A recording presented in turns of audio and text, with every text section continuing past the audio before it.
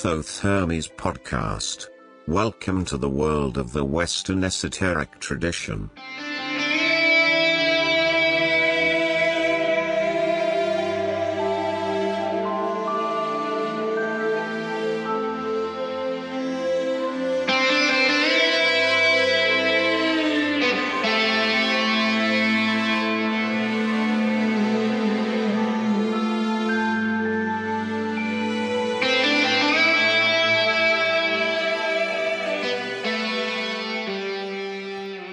Hello, friends and listeners.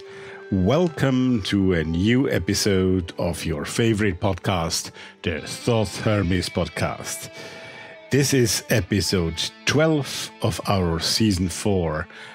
It is Sunday, March the 22nd, 2020. What a year. And this episode bears the title of Models of Magic, and whoever has already maybe heard that expression, Models of Magic, might guess who our guest is today. Well, you don't need to guess, actually. Just go on Facebook and see who I announced, and it is Frater U, one of the great names of European magic, of worldwide magic, we could say, of our time. So Frater U will be with us in a moment. For the moment, I would like to say thank you to all of you who have come here to listen again to this week's episode, and you are becoming more and more numerous each week, and this makes your host, Rudolf, that's me, really happy. Thank you for all that. If you need more information either about this show, about the show notes, if you want to have a look at them, if you want to go back and see all other kinds of shows that have been on this podcast already and find the show notes of all of them too, if you want to send me feedback maybe, or all other issues regarding to our website, go to our website, that is thothhermes.com, and that is spelled THOTHERMES.com. It's great to have you here, and thank you to all of you who are returning listeners, and welcome to all of you who are here for the first time. If you've been around here last week, you might have listened also to the wonderful interview I did with David Beth then. And if you follow me on Facebook, you already know that given so many of you have come back to me and to David with further questions and wanting more input about what he had to say last week, we have decided to create a special Q&A episode with David in the near future.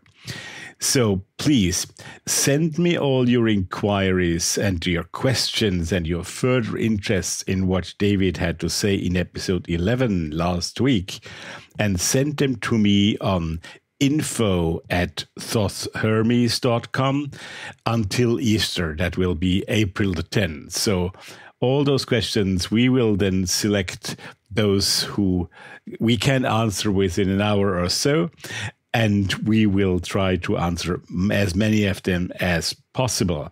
Once again, this is regarding episode 11, last week's episode with David Beth, and all further questions that you would like to forward to him. Send me an email on info@thothhermes.com, or if you wish, you can also post me a message on Facebook.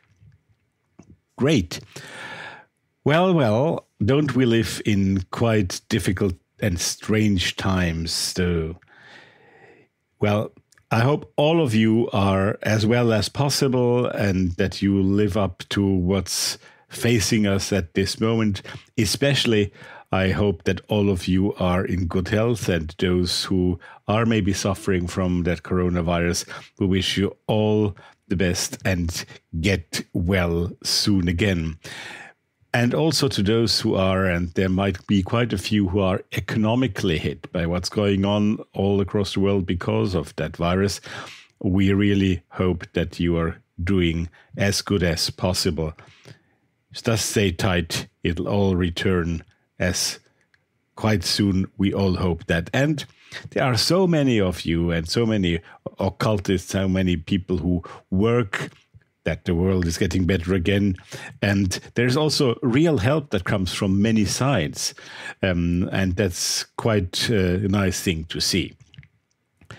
Of course, there are also things that we regret. For example, I announced last week that the Magical Women Conference in London will take place this year in June, and that the Thoth Hermes podcast will also have a collaboration with that wonderful conference.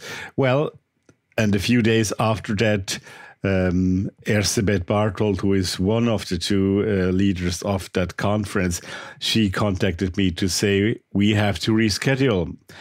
This year's conference has been rescheduled for next June 5 and 6, 2021, for obvious reasons. And I think this was a wise decision, Erzsébet and Sue, what you did there. But we all regret that.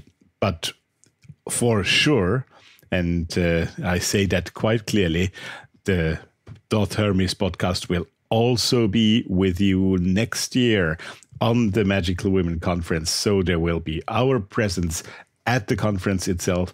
And also, of course, there will be a very special episode after the 2021 conference to talk about London Magical Women Conference.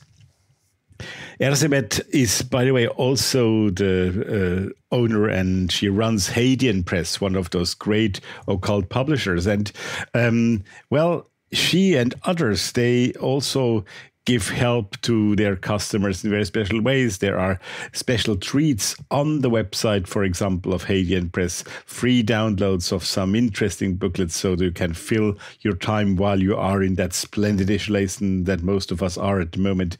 And Hadean Press is not the only one to do that. I can also tell you that Anathema Publishing from Montreal, for example, is reducing their transport fees, I believe it is. And it's also Theon Publishing, we talked about with David Best last week. They also have special offers at the moment for all the clients so that you can still afford and get your books. And let's not forget that by buying books from all those people, and I only named those three, but there are many others around who wait for your support, and we support them by buying books now. And at the same time, we can fill the time that we have at hand at the moment. So be generous, be open, go buy books, help each other, and let's all together get out of that crisis strengthened and with new hope for the future. Well, I don't normally talk about those things at length, but I think at the moment it's really important. One other thing I have to say, I'm sorry, this is a bit of a long intro, but anyway, I tell you right away, this is going to be a bit of a long episode because my talk with Frater U, it was so interesting, and he was in such a talkative mood that evening when we spoke. The interview is 93 minutes long, and that's great. I think it's the longest interview I've done ever on this show, and for that reason, I split it in 3 parts this time, so we'll have 2 breaks in the middle, but we come to that a little bit later. I wanted to talk about, well, of course, also helping the Thoth Hermes podcast. You know that we have a Patreon site here, and we also have a donation button on our website, and once again, I would like to ask you to become a patron, to support the show, especially in times like this. We need your support because we also will have to cover our costs for the upcoming weeks and months, and life is at the moment difficult for all of us. So there is that special tier on the Patreon site, which with $1 per episode will support this. And I think $1 would really something that many could afford, and it would be really nice. I don't usually talk about figures, but I once wanted to give you an idea what I'm talking about, because you might have not even thought about that. At the moment, the Thoth Hermes podcast, we have about 2,500 listeners a week, which I'm extremely happy about. That's twice as much than about 3 months ago. And that's also because we do a weekly show now, and I think you really started liking us more and more, and I really thank you for that. I also want to thank all of those who have already supported the Thoth Hermes podcast, but I wanted to give you that figure. So it's 2,500 listeners per week, and we have eight patrons on Patreon. So no need to say more, don't I? Would be nice if there were a bit more than those 8 out of 2,500. So go to the website, click on that Patreon button, and become a supporter. $1, you can give more, but at $1 per episode, it starts, and it is urgently needed, especially those days. Thank you for that, and thanks to all of them, again, who already are supporting us. Okay, let's go to that interview, but before that, of course, there will be some music as always. I just told you this episode has a bit of a special format with that really long interview today with Frater U. Very interesting interview. And as we all have a bit more time at hand, at least most of us, I don't think you will mind that we are a bit longer today. Well, I hope so. Because of this, I will play 4 pieces of music because we'll take 2 musical breaks in between the interview. And as always, before we start the interview, we will have a first piece of music. Well, the music choice that I have for you at hand today is a bit eclectic, and I like being eclectic about music, you know that. The first piece we're going to hear is by someone who has already been on this show twice. It is Heather Dale, Canadian singer-songwriter, and she has just released a brand new single called In Principio, and she has been very kind to offer me the possibility to play it for you here. I might just read her a few lines when she talks about that very meditative, very calm song. She says, with all the changes going on to help contain the coronavirus, this week has been full of upheaval. So we need a little moment of calm and time to find our strength. So she has been creating a new song where she's improvised several long meditative incantations, which are intended to ground and center our spirit and freeing our mind to wander. In Principio, that's Latin for in the beginning, and now we are at the start of this new musical journey with Heather Dale. It's her brand new song, In Principio. Enjoy.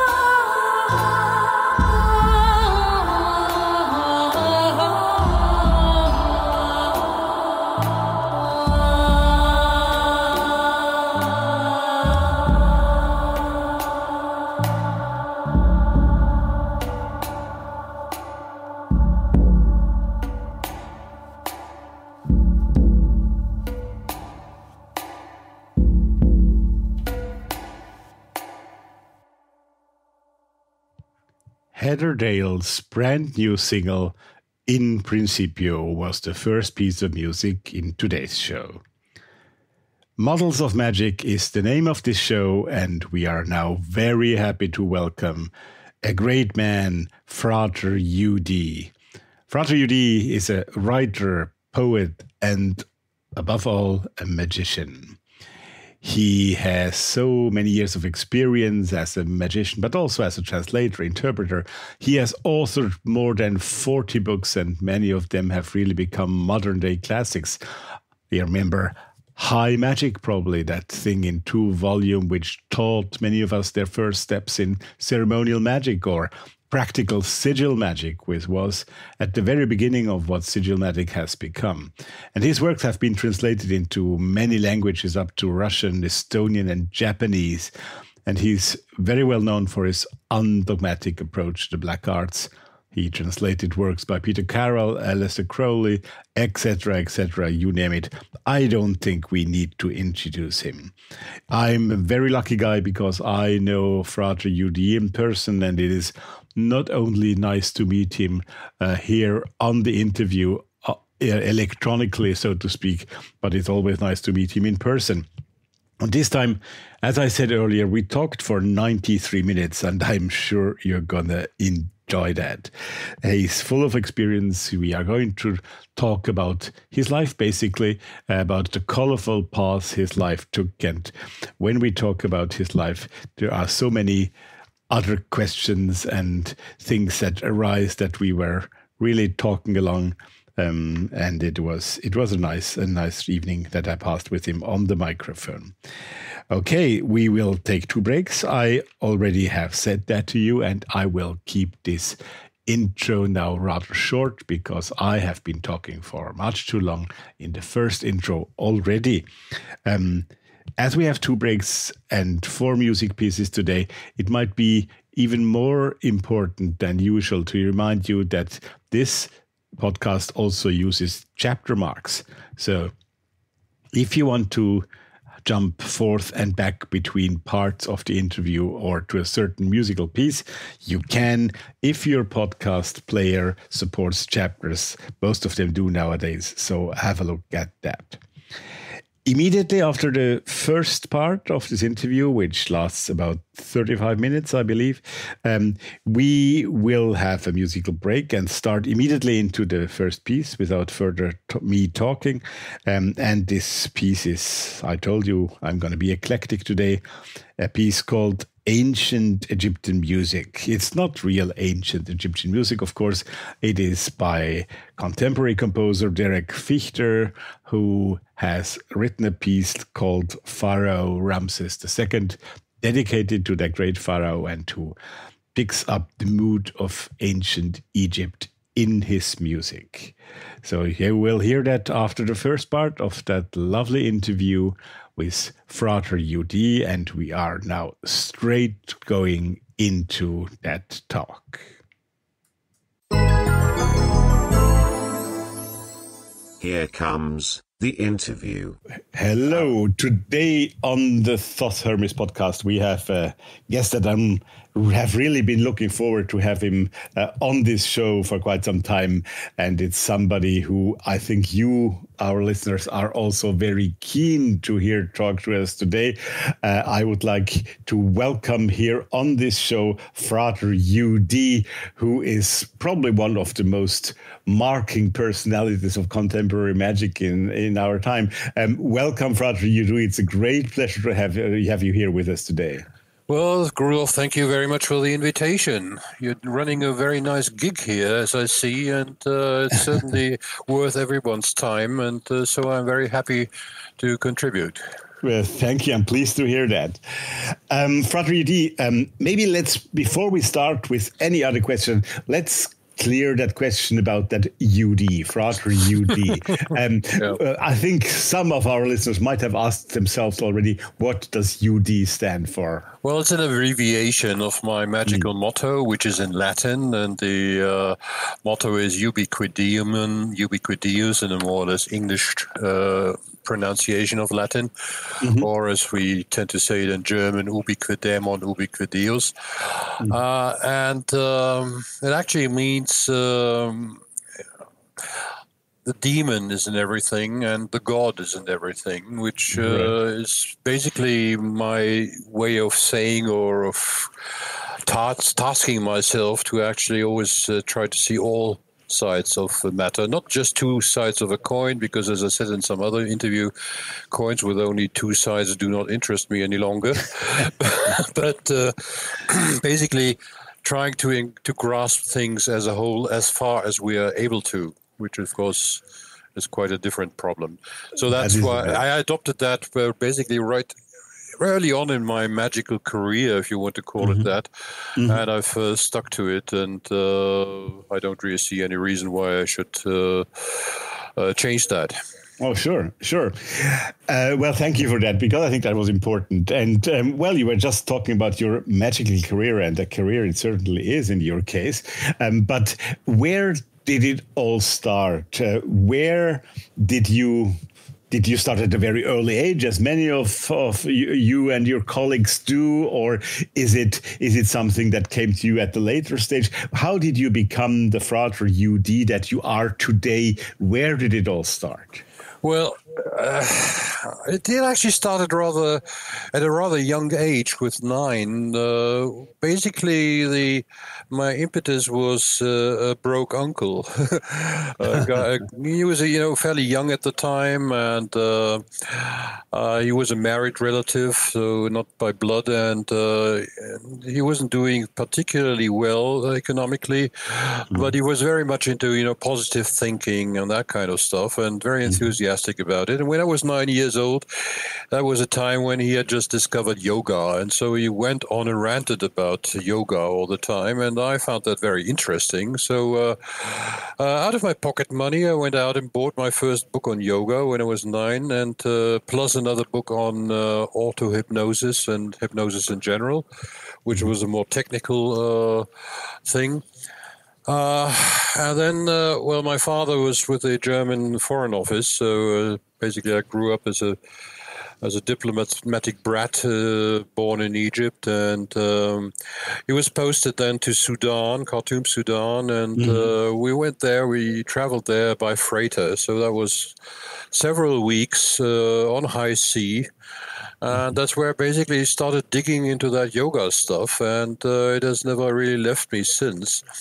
For the first about 10 years, I was, looking here, sniffing there, investigating this and that, but more or less on a reading level, not so much on a practical level, right. Except for a short while. I was in Pakistan at that time when I discovered Lobsang Rampa, that old charlatan. But of course, at that time, I didn't know he was a charlatan. And he had one of his books. I read about 12 of his books. One of it was basically a course, on what we would call today, psychic powers, like telepathy and dream control, astral travel, and all that. And I did some exercises on that as well. Had my first astral projection then, saw myself lying, from the ceiling, or sort of, saw myself lying on the bed, and it was such a awful shock. Later on, I read that lots of other people have experienced that same shock as well, but it was such an awful shock that it really shot back into my body, and I was unable to do that for at least another 15 years or so. Really? Repeat that, yeah. Even though I'd been warned, I mean, he was quite open about it, and I found it very interesting and fascinating nonetheless, but whenever I tried after, for years on end, it simply wouldn't work anymore. I investigated. Well, it's a Eastern philosophy a lot more than Western, the Western tradition initially. For about 10 years, I was very much at home, in Vedic scriptures and Buddhist literature, and because it sort of seemed to ring a bell with me. And so I only discovered the Western tradition a lot later on. I was at in university at the time in Bonn, studying in Bonn, Germany. And well, one day, to cut a long story short, I hit upon, Aleister Crowley. I hit upon actually a lot of the English magicians at the time, English magical authors. That was in the 70s. Like who, like Westcott or that age, or a little bit younger than? No, they're young. No, actually, the current ones more. Right. The range, from Butler and Diane Fortune to Gray, and later on David Conway and Francis King, and this, that, and the other. Plus, I was, at university studying English as a major subject, English literature, and I was actually thinking about writing my doctor's thesis in English. It never came to pass, but what I suggested to my professor was writing on an occult topic. And apparently my professor, I mean, that was very much a no-no kind of topic at that time in academia. Because, I asked several professors about it. One of them told me, we were investigating William Butler Yeats and his. I came to him at the end of a seminar and said, well, how about a vision? I mean, Yeats took about 17 years to write that book, and it was basically all channeled by his wife, Georgie Hyde-Lees, and it was all about magic and metaphysics and so on. And he just shrugged it off and said, well, this is nothing but Neoplatonism, forget it. Well, I beg to differ. Anyway, I found another professor who was actually amenable to that. And then I had an excuse. So when I crossed the channel the next time and went to Foyle's bookshop, apparently they just restocked their Crowley library, their offerings on the shelf. And basically I bought the entire stock of Crowley books they had available to take home. And because now I had an excuse, to actually, I was actually working academically on my doctor's thesis. And at the same time I had to read Aleister Crowley and other magical authors. Sure. But what really struck me on the practical level, struck me a lot more and more immediately, was actually discovering Austin Osman Spare, via Kenneth Grant at the time, of course.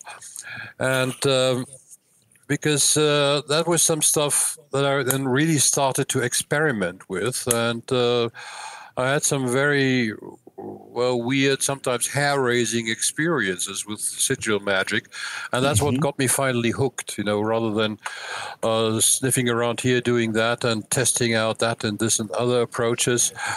I'd been into a very strict regime of tantric yoga for quite some time, and I was familiar with the Krishna ISKCON Krishna consciousness movement. I was never a member, but I visited them fairly extensively and spent time in their temples and this, that, and the other, doing kirtan on the streets of St. Pauli in Hamburg in the red light district, and stuff like that. And but sigil magic is what actually finally got me hooked, and I've never really looked back since then. Well, and sigil magic is something that really made you also, for the first time, I think, known a bit among the people who read books and know about other magicians, right? So sigil magic was it's kind true. of It's one of. I mean. I set up together with two other student colleagues from university. I set up an esoteric bookshop in Bonn in 1979. All right. And that is, we'll probably talk about this later with the Bonn workshop for experimental magic, which came from that. But which actually came from that as well was later on the German magazine Unicorn, which was about, magic and mythology and spirituality and New Age and this and that.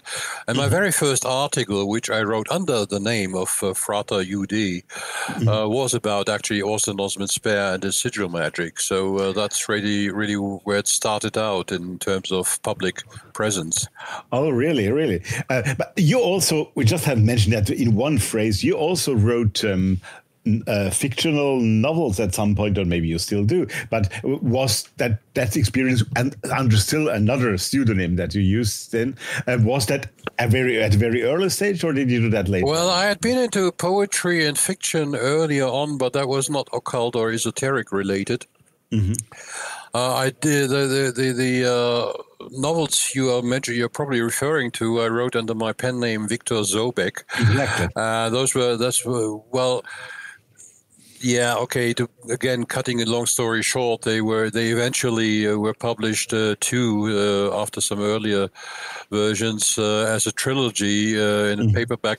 These are actually basically magical fantasy stories, and based on the Tree of Life, though that is never mentioned there. But everything happens in a magical land called Chaim, which of course is life in Yeah. Hebrew. Yeah. And these are the adventures of two sorcerers' apprentices who are always tasked with each one with a journey to some other, sorcerer or godhead or whatever. But I wrote those a lot later. That was, Okay. I think, in the early 90s, as I recall. Oh, right. Okay. So back to the 70s then, right? So you opened that bookshop in Bonn. Sigilmatic was your thing at the time. So what happened then? Well, in Bonn, in 79, we set up this esoteric bookshop and then hoping for clients, which turned out to be quite a vain hope initially. It took us about 4.5 years to actually, turn a profit. So that was a time where we had a lot of time on our hands. And I think it was in the end of 79, in December 79, when I met with a few people there, about a dozen people, very mixed. We were almost equally, males and female members, to set up what we termed the workshop, or Arbeitskreis in German, for experimental magic. And now those were people hailing from very, very different backgrounds. I mean, there were university students amongst them, but there were also people, from the health profession. There were people who were very experienced in magic, some Bardonians among them, others who were absolute tyros, others who were sort of, just starting out, as myself, for example, or my then-time girlfriend. And we only had one basic tenet, that was that we would be willing to go for an undogmatic approach to everything, not just believing because some venerable authority claimed this is so, this is that, this is the other, or don't do this because it's too dangerous or whatever. All we wanted to see was, did things work, and if so, how and why, and if not, why not, and so on. And we met for almost 3 years regularly, and this was all based, on practical work. It was very, very precious little theory we discussed. What we really did was, conduct rituals, open air or indoors or in some caves and this, that, and the other. And there was actually no taboo, somebody would do something about runes, and we'd spend a weekend in the forest doing rune magic. At other times, it was more the Golden Dawn tradition, which informed a lot of us at the time. Planetary magic, elemental magic, this, that, and the other, talismans, amulets. We invited some guest speakers occasionally. For instance, there was an African medicine man. I mean, that's what he called himself, a fetish priest. He was actually from Nigeria, living in Germany at the time, and he conducted one of our meetings, and this, that, and the other. And there were plenty of actually hands-on kind of success magic operations we conducted, and of course we had a lot of discussions afterwards. I mean, not initially, we would discuss the results and how it went and how it didn't go, and then this, that, and the other. And we had we had a hell of a lot of fun, for one thing. It was really, really very, very, very great, great fun, and everyone, even those who were more experienced old hands, learned a lot from that experience, and so did yours truly. I mean, that's really what you might say anchored my going for magic full power. But I had a question about that, exactly, because you called it an anchor. It's a much better word. I would have called it a foundation now, but the anchor is probably the better word. What did anchor you? I mean, it sounds like, but maybe it's just because you omitted something. It sounds like you picked things up from here and from there, and sigil magic and the fetish priest, etc., and that kind of built your experience, of course. But was there some underlying foundation anchor that would be something where you could build all the rest on it, or was it from the beginning a very colorful, very mixed thing that continued on like that? Well, it was very mixed and colorful. Colorful is the right word, in that, this being, I mean, the majority of our operation took place in the early 80s, but there was still the aftermath, of the hippie movement. There was the aftermath of the anti-authoritarian 70s student revolt and movement. So there was one thing that was absolutely clear. There was absolutely no hierarchy. There was no leader. There was no, no CEO kind of structure or anything. Everything was done absolutely democratically, and no degree structure either. And I was coming to that. Yes, there was absolutely no magical order or organization of any time. I mean, obviously we had our members, but there was no formal membership. There were no membership lists being kept. It wasn't open to others, with exceptions like this guest workshop leader I mentioned, for example. But because we wanted to stay as a group, but on the other hand, as a group, we weren't very very chummy amongst each other. Some were very close friends and still are to this very day. Some, just met on these occasions and never after or outside of these meetings. Some were lovers. There was a couple there, a married couple, actually two, later on three. I mean, two other members married later on. Okay. But it was more a clique, you might say, than anything else. And it certainly wasn't an order. But what anchored us was, well, for one thing, the experience, that for every one of us, that we weren't alone in our craziness. Yeah. Because I mean, let's face it, we live we still do, in a world, in an environment which is actually not very conducive to going for magic and testing it out and taking it seriously in any way. Outside the occult scene, but at that time there actually wasn't any organized occult scene. That actually in the German-speaking countries there were lots of occultists around. Well, not that many, but quite a few. But it wasn't organized, and most of us were actually looking across the channel towards England, because a lot at that time was happening in the UK, which for example, more pragmatic kind of authors, who weren't all fire and brimstone type of old age dogmatists like Eliphas Levi was, or Papus, or many of the German old occultists, really. So there was a fresh spirit of serious pragmatism with a lot of humor thrown in, and that's what really anchored us, not as a group together, as a group, we were as a unified body, so much as the realization that we were actually onto something pretty serious, and something that actually worked a lot of the time, not always, but seeing that. Science, I mean, like academic science, like the natural sciences and so on, wouldn't even allow for it to happen even once. Mm-hmm. There was something quite extraordinary, and yes, it enhanced life. It made life more interesting, more colorful, more splendid, more horrific sometimes as well. I mean, it's no fun being chased by demons across the city all day. I mean, or never being quite sure, are you into a psychic crisis now? Are you going mad, stark mad, or whatever? Yeah. Just today, I received an email from an old English friend of mine who'd been into magic for something like 45 years or something, and he just dropped it now because he said he felt he was losing his humanity because of it, and he didn't want to end as a stark raving madman. And I respect his decision, obviously, but I mean that there is that element to it. It may drive you across the edge, and more than once it actually has driven me across the edge, and quite a few other people I know.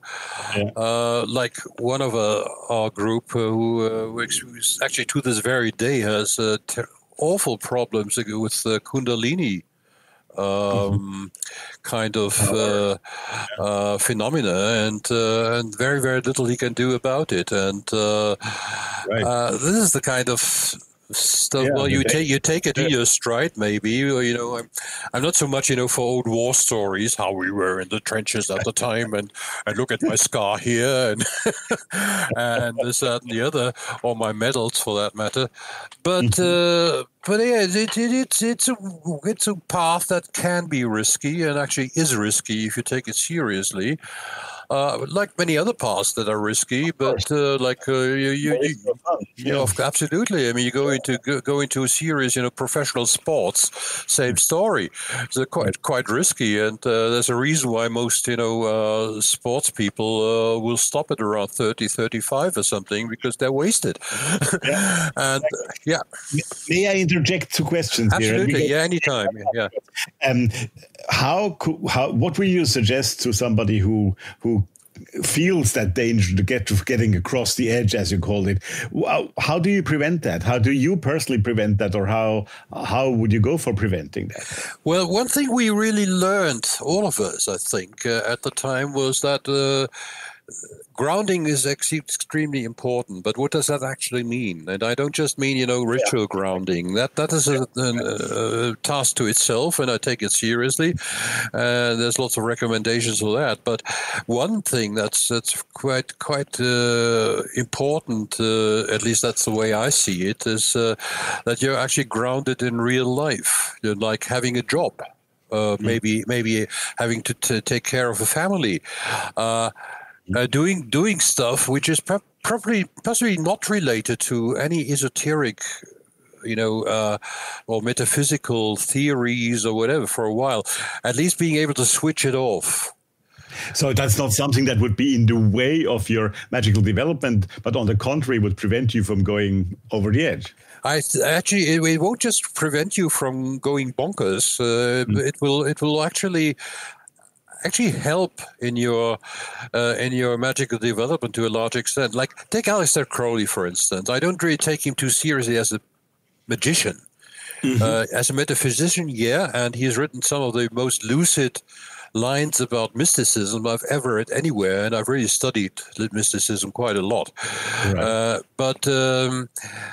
But one thing which people always loved about him, I mean, I know he was the most wickedest man in the world. At least that's what the yellow press would make him out as, and a lot of people hated him, and for a reason, and this, that, and the other.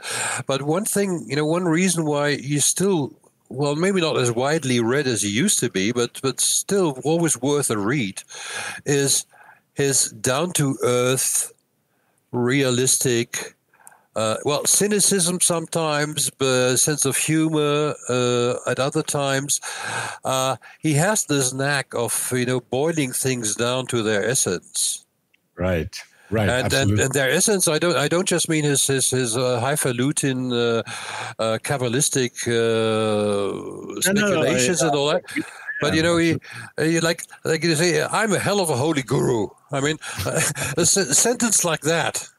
I mean, there's self-irony in that, even though he absolutely meant it. I mean, like any narcissist really does, and I think he was a prime narcissist. But on the other hand, putting it that way, I mean, could you fancy Eliphas Levi saying wording it like that, and not just because that was 100 years before Crowley or 50 years. Not only because he was French, and because he was French, and Mathers wouldn't have said that, and neither, for that matter, would William Butler Yeats. I mean, whom I absolutely love as a poet to this very day. But usually Crowley was, and that's the thing I possibly liked the most about him, and still do to some extent. He was unstuffy about things.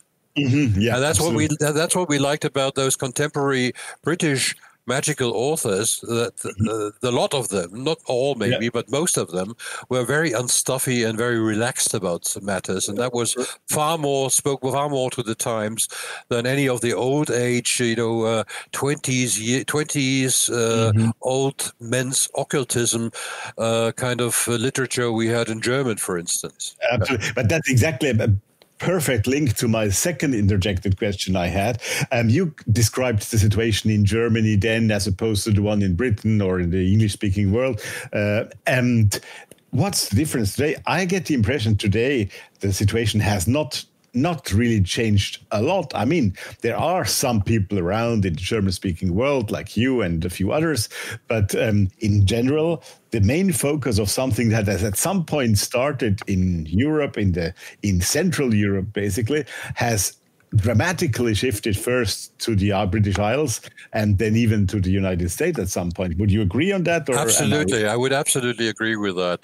To all practical purposes, the German magical scene, if there ever was one, and maybe we'll come to that when we discuss the unicorn and what it actually affected. And basically, with our modern workshop for experimental magic effected via these channels. But basically, the magical scene in the German-speaking countries is more or less dead. I mean, there's a scene. Right. There's people around, yes. There's some very Even good today. people. Yes, absolutely. Yeah, I'm speaking of the contemporary scene. There's people around. As always, you have a lot of tossers who, are just self-important and not well educated, but full of themselves. You have that a lot, but you find that all over the place, all over the world. You'll find that in African magic just as well as you find in the UK or America or in Latin America. And in Germany, the German-speaking countries includes Austria and Switzerland and parts of Belgium and Luxembourg. Yes, you will find that as well. But you'll have a few select people who are really into it, who've done their homework, who are, you might say, deeply involved and who are original thinkers, yes. But as a whole, on the whole, I'd say, yes, we are back at that situation with has possibly shifted more towards the United States than the UK at the moment. Yeah, I would think so, yes. Yeah. Yes. But do you have an explanation for that? I mean, not for the US, but why Central Europe? Let's call it Central Europe, right? Why has that become so void to some extent? I don't know. I'm not sure it's an explanation I have. I have a hunch or two. So if I may voice that, no guarantees that I'm absolutely correct, but it may have to do to some extent with a pragmatic spirit, which is still very much more evolved and stronger in the Anglo-Saxon cultures. Mm-hmm. I mean, I'm including Canada and Australia as well, and New Zealand and parts of English-speaking India even. That is one point. And the other, I mean, pragmatic meaning that people are not so put off if you actually go for, say, success magic. Right. Which all of sigil magic is about success magic. There's absolutely nothing really metaphysical about it. Forget the Zoskia cultus, which was basically an invention by Kenneth Grant, and Austin Spare actually played him along because he was more or less in love with Steffi Grant. But that's another story. So it's more about hands-on kind of utilitarian stuff. So that may be one major reason. And for another reason, I'm not sure about that, but perhaps it's this kind of, splendid isolation the Anglo-Saxon, English-speaking world is enjoying and has always enjoyed, ever since Britain became an empire, and still is. I mean, now with every man and his dog speaking English and having to speak English. I mean, because in most jobs you won't have any career at all if you don't at least have a fair command of English, as rudimentary as it may be. So they tend to isolate themselves a bit. And that is a good and a bad thing in the same time. The bad thing is, of course, that it kind of becomes more or less reiterative. Feedback loops, closed feedback loops. Yeah. But the good thing is that it becomes more intense. Absolutely. And that's why I do this podcast here from Europe. And still we have about 85% of our audience over in North America, right? I'm not surprised. I think at the back in the 70s, North America was. I mean, there's actually quite a strong American occult tradition. but it hasn't been, it's not so well known outside of or wasn't so well known outside of the United States at the time. I mean, it started off even early on with Joseph Smith and Mormonism. I mean, Smith was you might say a quack maybe, but he was also a channeler and a psychic medium and this, that, and the other. And he wasn't the first, he wasn't the only one, he wasn't the last. Or take Pascal Beverly Hare Randolph and his sex magic, and even people like Spence, who set up the Amok, Rosicrucian movements, this, that, and the other. Gerald Manley Hall and this, that, and the other.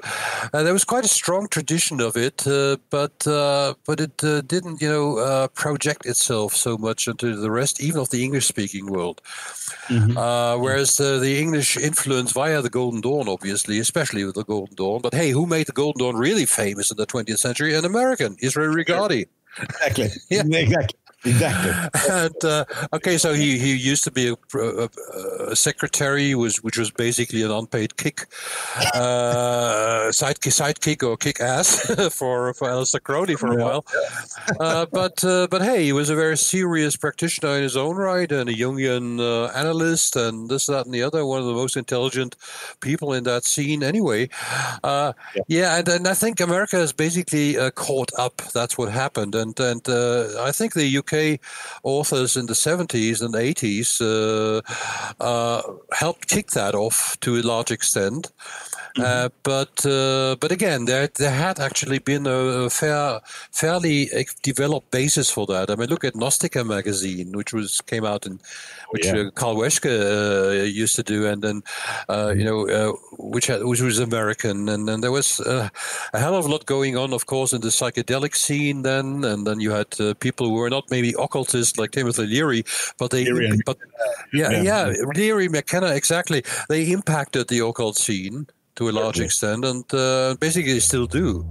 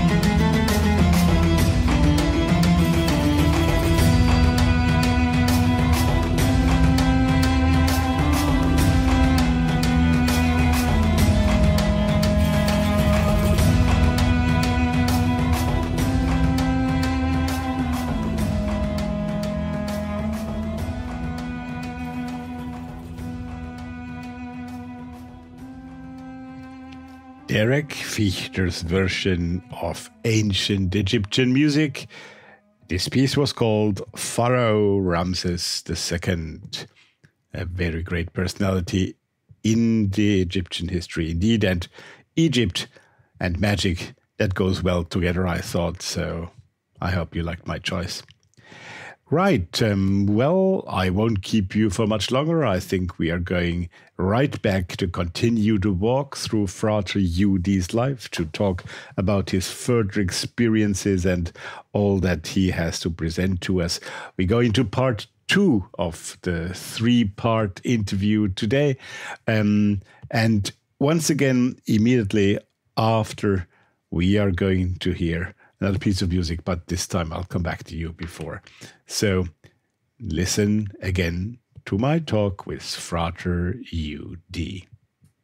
Let's go back now to the 1980s and Bonn. So we were just talking about that unicorn. There was a keyword there about your magazine there, and also workshops, I think, that were started there. Well, Jörg Wichmann, who was part of the Bonn workshop for experimental magic, he later on decided to set up this magazine, Unicorn, German language magazine. And a lot of us participated, be it as authors or initially, cutting up texts and gluing them to paper. And I mean, this was pre-PC and desktop publishing, which came on later, but okay. And, and writing stuff and discussing it with readers and this, that, and the other. And that's how, at least for a short time, something like a German-speaking magical scene began to develop around this magazine. And there were other magazines run by other people later on as well. And from this developed a strong interest. I mean, when I was still running my bookshop, I could actually see it, when we set up our mail order business. And, when either I or someone else would review a book in Unicorn, bam, suddenly, the orders came in. People would order this book from us. And so we could actually see that it did have an impact. And later on, my wife and I and some other people, I'd actually set up. That's another story. I'd actually set up my publishing company when I got hold of an English copy of Liber Null by Peter Carroll. All right. I tried to get the rights for German, and I wrote, but never received a response. Later on, I found out that he was traveling the world at the time for about a year, so obviously there was no possibility for him to respond. So I said, to myself, chuck it. This book is so important. I want to have it out in German anyway. So basically it was a copyright violation initially, but I put in a notice that the holders of copyright were cordially invited to contact me, because of license fees and this, that, and the other, which eventually happened later on. But anyway, I had this thing, and I was quite inexperienced as a publisher. I mean, I'd written for lots of mags and stuff and so on, but I'd never been a book publisher myself. And so I thought, the scene being very small, what we do is, we do a little limited edition of this, a limited number of copies, only 150 as I recall. We do it on subscription base, and it will be prepayment only. So people will have to subscribe, and they'll have to pay for the subscribed copy. Right. And obviously people who haven't subscribed will buy it later. They will pay a slightly higher price. Mm-hmm. And what can I say? I mean, it was sold out in, I think, something like 2 months or 3 months. I was flabbergasted, and apart from it, I was happy. Not so much for the commercial aspect, because I mean, never made a lot of money with that publishing house. But what it did indicate is that there was a scene growing, evolving, that was actually interested in that kind of literature, which no major publishing company, even the esoteric ones, there were quite a few around at the time, would even touch. Right. And, it's what's called a niche market. Yeah, absolutely.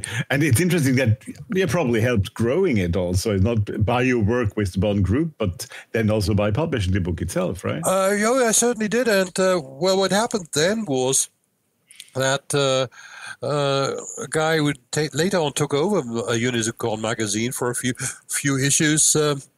And we talked, and my wife too, who had written a book on elemental magic, and so we tried. Basically, it was the same thing. We said, okay, let's try if we can do that was a commercial seminar, a workshop, 4 days, at his place and near the Externsteine in Germany, in the middle of Germany, which is one of the old cult places, and so. Well, we had a bit of a mailing list at the time by then, and so we contacted people and we put up some ads and so on.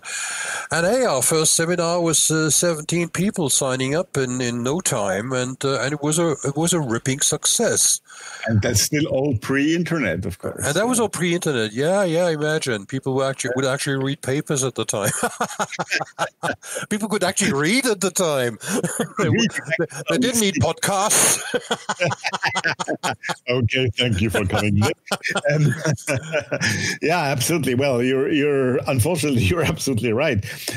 And so the whole, but chaos magic and you, how would you define that relation? I mean, is that something that you adopted or something that you transformed, or how would you situate yourself within chaos magic? Well, biographically speaking, I had removed to Berlin at the time, which was basically because I was trying to get out of my bloody military service, because they were, I wasn't in active service anymore. I served 2 years in the German army, became a lieutenant of the reserve. But as a reservist, they developed that habit of calling me up every other year. And after the 6th time, I was just I was lieutenant first class by then, haha. But I was just simply fed up. And West Berlin at that time was excluded from that because it was under Western Allied control, and so the German army had no say in that matter. Right. Yeah. And so I removed to West Berlin. I only lived there for 11 months and 9 days, which is an indicator of how much I loved it. But but anyway, at that time, I suddenly received a rather peevish letter from a Mr. Peter James Carroll from England, who had just discovered that actually his beloved Liber Null had been published without his license in German. And so, long story short again, we obviously responded immediately, and then I invited him over to Berlin, and he actually visited me for a weekend. And at that time, we actually hit it off quite well, and we did a long 7-hour interview, which we later on I published in my publishing firm, Edition Magus, as it was called, and then I was fairly well established in the seminar scene by that time, so I suggested that he and I do a seminar on chaos magic in Germany. Which we did, and by then he had basically come up with Liber Pactionis, which was basically the charter, as it were, of what was then to become the magical pact of the Illuminates of Thanateros, which we then formally founded in an extinct volcano crater in the Rhineland, not far actually from where the Bonn Workshop of Experimental Magic used to work. Okay. And that was the IoT proper. I mean, there had been an IoT which was more or less just a virtual kind of thing, not really a formal organization. It was more or less on paper and in the minds of the English people, the English magicians who were more or less part of it. But the Liber Pactionis, or the Magical Pact of the Illuminates of Thanateros, IoT, then actually formalized it, with a rudimentary degree structure and this, that, and the other. And so I was basically a co-founder of the IoT. Absolutely. And that was why, because I really loved chaos magic. And to some extent, I still do, even though I've taken a different path now for the past 30 years or so. But why did I love it? What do I like about chaos magic? That might be a question you might care to interject at some time. Here it is. Okay, good point. Great question. Well, for one thing, what I always liked about chaos magic was its iconoclastic approach. Not for itself. I mean, you can be iconoclastic and still be a fuckwit, but pardon my French. You can, yes. Yeah, but because what chaos magic tried to do, and I'll come back to pragmatic magic a little bit later on, because basically what I saw it as a kind of escalation of pragmatic magic in a way. But chaos. Pragmatic magic was in your biography before chaos magic. That's right. I'll come back to that, if I may, a bit later, since we're at chaos magic right now. Won't interrupt that flow. Sure. If you're okay with that. Fine. What I thought was it was an escalation of my initial approach that don't take anything at face value. And the only rule, the only guide, the only law, as it were, that I would have for pragmatic magic is it has to work. Everything else is secondary or tertiary even. It has to work. Else, there's no point about blabbing about the ethics of magic or whatever, or morals, if it doesn't work in the first place. Yes. So if it works, then we'll actually have a problem, and I still abide by that. That one chapter in my new book, written by Josef Knecht, actually has this quote from me that the problem with magic is not that if it works, but that it does. Yeah. And what chaos magic does is reduce magic to its hopefully naked skeleton of effective techniques. And it uses a novel kind of aesthetics, which is quite important, actually. It's been much underrated, I think, when chaos magic is discussed in academia, for instance, these days, which it seriously is.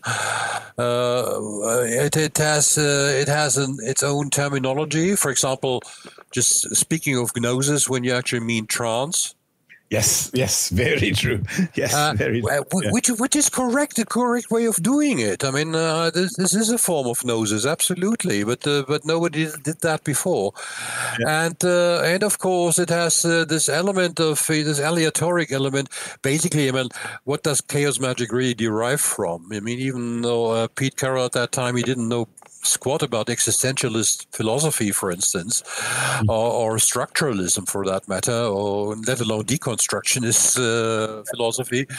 But what in Leiber-Null, there was a lot of these elements in there. It was iconoclastic in the sense that old, especially the stuffy kind of traditional tenets were being questioned and or invalidated even.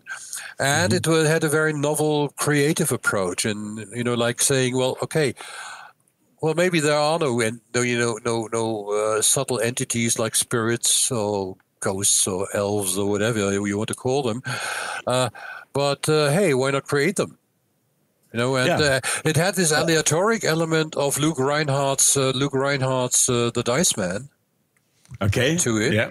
I mean, basically, there's this chaos magical technique of throwing a die and deciding what to believe for the next 3 days or next year or maybe the next life or whatever. Or that's actually derived from the Dice Man. Oh, great! Really? Yeah, absolutely. And of course, the chaos sphere itself is from Michael Moorcock, and this, that, and the other. So it has this element. It has this element of punk culture to it. Yeah, sure, definitely, yes. And I rather liked that because of its unstuffiness, and because it was anti-establishment, and because it wasn't just novel for novelty's sake. It was novel in the sense of that it introduced a new creative element into magic, which, in my view, traditional magic had been sadly lacking for not just years but centuries. Yeah, and didn't it also bridge a little bit that the gap between what some people call high or low magic, or did it bridge that gap also to some extent? Yes, it did. Indeed, that is one of the things where I say it escalated pragmatic magic to a sense, because pragmatic does exactly the same thing. I mean, I've just insinuated it, saying that you can talk about magic ethics as much as you like, but what if magic doesn't work in the first place? What's the point? And in chaos magic leaves alone that question of ethics, and that by itself, I think, is quite crucial for an effective kind of magic, which is more, you might say, technical than metaphysical. Yeah, absolutely. I mean, for example, take Crowley's definition of black magic. He says that any act that is not intended or striving towards reunifying you with Godhead is an act of black magic. Well, sorry, Al, that's not a definition of magic. That's a definition of mysticism. Yeah, absolutely, definitely, and it's funny to hear it from his voice, right? Yeah, absolutely, isn't it? Yeah, old crow, no less. Yeah, absolutely. No, well, now I have to bring you back to pragmatic magic, because I don't want didn't to leave that out, but I interjected a question that you interjected, so we had to. Boy, aren't we meta today? We are incredible. No, but pragmatic magic. When and how did that start? What initiated? It was that actually my second article in Unicorn magazine. Unicorn at that time was a quarterly, so came out every 3 months. And in my second article, I think I wrote on towards the concept of pragmatic magic. And what I did there was actually analyze traditional magic. It takes some stuff, like correspondences.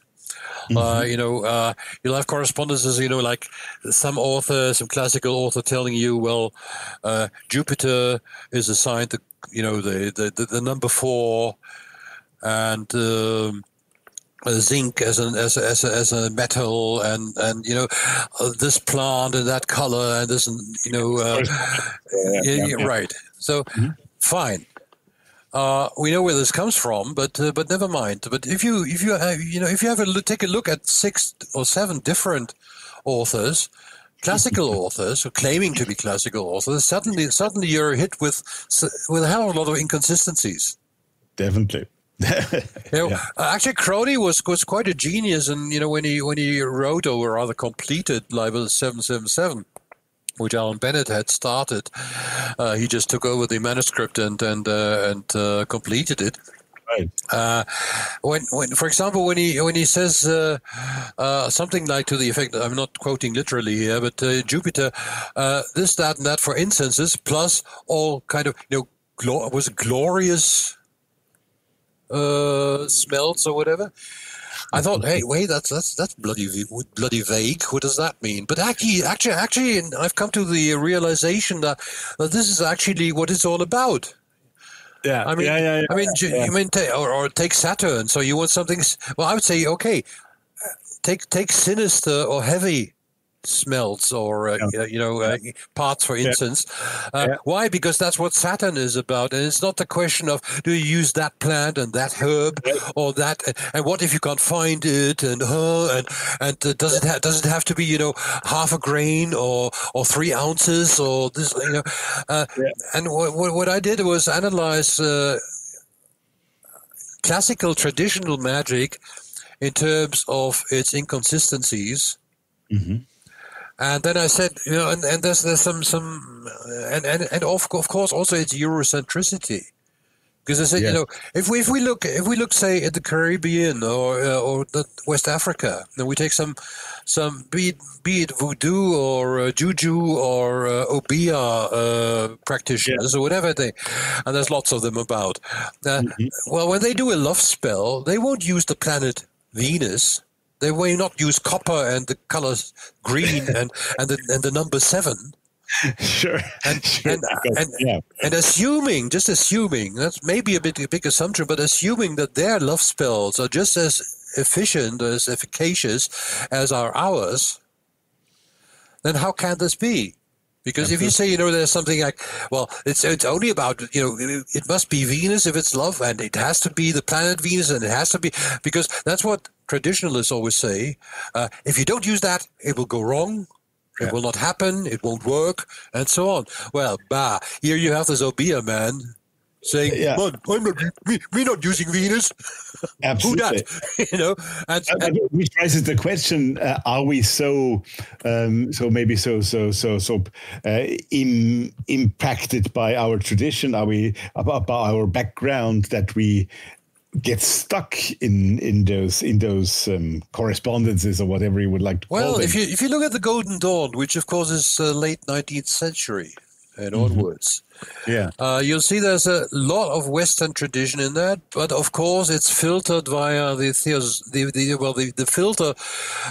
filter of theosophy. Now, theosophy was of course a very eclectic kind of thing. It started off with, ancient Egypt, Isis Unveiled and all that.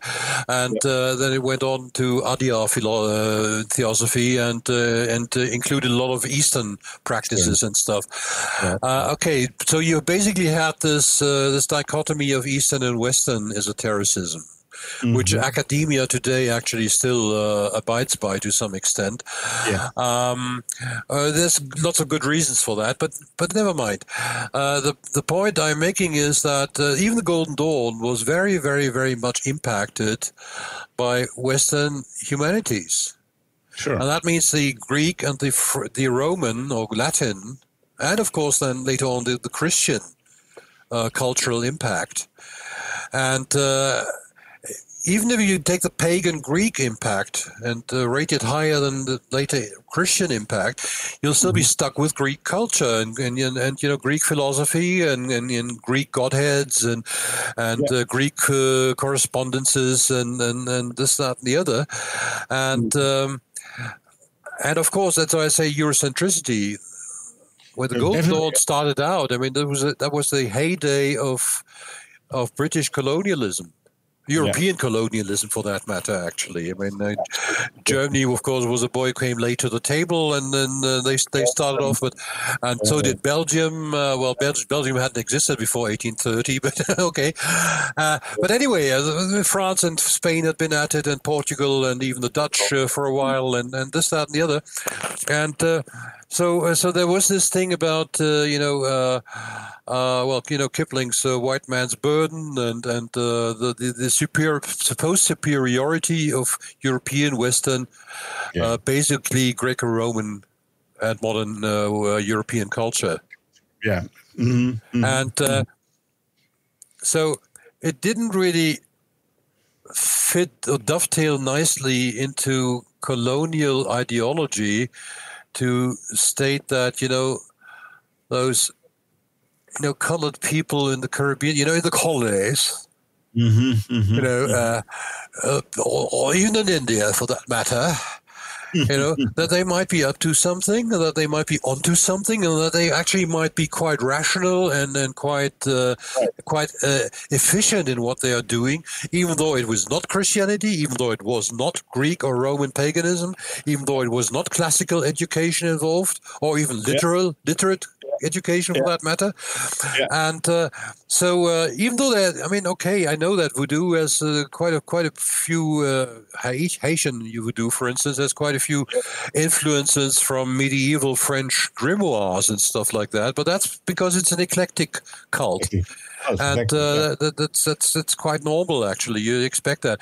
Plus, anthropology wasn't as well developed at the time. It was just, it's Of course, but in your opinion, did what Alistair did in India and brought over here, did that have an opening impact on the Western esoteric tradition, or was it also a bit the colonializing effect that it went both ways, really. I mean, Madame Blavatsky, she's still basically a kind of a national saint in India to this very day. Why? Because what she did was basically reintroduce a lot of Vedic stuff into India, which the Indians had more or less forfeited, at least the educated classes, because they were, trying to curry, if you pardon the pun, curry favor with their colonial British overlords. Yeah, and with Western rationalism, it wasn't just about colonialism. It was about Western rationalism. It was, the 19th century. I mean, hey, there was the heyday of technocracy and positivism, and Darwinism came on, and the Industrial Revolution was in full mount, and this, that, and the other. So I mean, I grew up in former colonies, and more or less shortly after their independence, and I could still see that and sense that spirit very much alive there among the elites, the educated classes, the people who were actually running the countries. The politicians and commerce and this, that, and the other. And so what Madame Blavatsky actually did was reintroduce a lot of these Indian intellectuals to their own tradition, albeit filtered via her own theosophical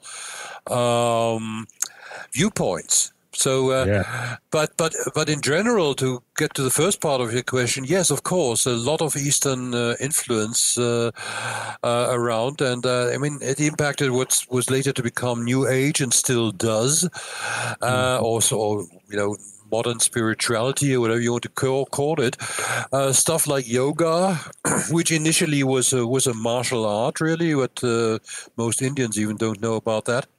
Yeah. Which it was softened up by Indian nationalists in order to curry favor in the West for the Indian independence movement. That's why you have wellness disciplined yoga in the West all over the place, and nobody is really, or hardly any people are really aware of what a militant and actually militaristic kind of discipline it originally was in India. One could go on and on with Frater UD, I think. What an amazingly interesting life in magic that he had. And it's not finished yet, what we talk about today. So there will be many more things to learn and to hear from him. So stay with us, because there is a third part this time to the interview. I would like to mention something now here. We are going to talk very briefly also about his Ice Magic book. Many of you have certainly heard about that book, but many of you in the English-speaking world have probably always wanted to get an English translation of that great book, Ice Magic, and it has not existed so far. So I am happy to tell you that Theon Publishing, yes, them again, they are at the moment preparing a version, an English edition of Ice Magic by Frater UD. And this is going to be, I think, an exciting moment when this will be finally published, very much anticipated. And I'm happy to let you know today that this book will actually see soon the light, and we'll keep you informed when it'll be really out. Okay, I promised you some music, and some music you'll have. You remember a few episodes back, I played 3 pieces of music by Wilburn Burchett, Master Wilburn Burchett, actually, as he should be called. And well, he is an amazing musician. You remember he had written those very special pieces for guitar, which he has written a psychic meditation course and accompanied that with his mystical pieces for guitar. He released 7 albums in the 1970s. And when I played this music last time, I got many reactions that do play him again because he's wonderful. Yes, he's wonderful. And today, now, immediately after me finishing that chat, you will hear Wilburn Burchett and his piece, Building the Circle. Then we delve right away in the third part and last part of the interview with Frater U, and that will be followed again by a piece of music, the last piece of music for today. After the interview, that will be the Wolf Song, and I'm sure I'm pronouncing that wrongly because that's Swedish. I can't speak Swedish. It's actually the text from a lullaby from the famous book by Astrid Lindgren that many of you as a child might have read, Ronja the Robber's Daughter. And Jonna Jinton, a young Swedish musician, she took the text from that book in Swedish language and made a beautifully meditative song called The Wolf Song. That's what's going to come at the end of the interview. But now, first, let's go to listen to Wilburn Burchett and his wonderful piece, Building the Circle.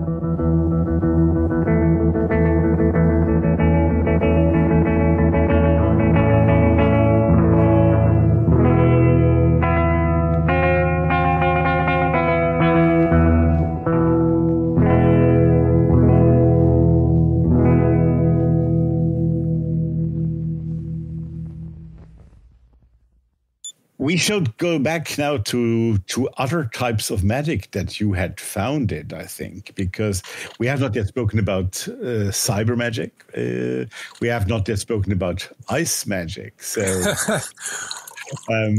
what do we want to talk about there? Well, let's take cyber magic, and okay. When I say basically, just to make sure there's no misunderstanding here, when I say I'm the co-founder of Pragmatic Magic, that is right and wrong. And I mean, I'm the co-founder in the sense that I actually coined the term.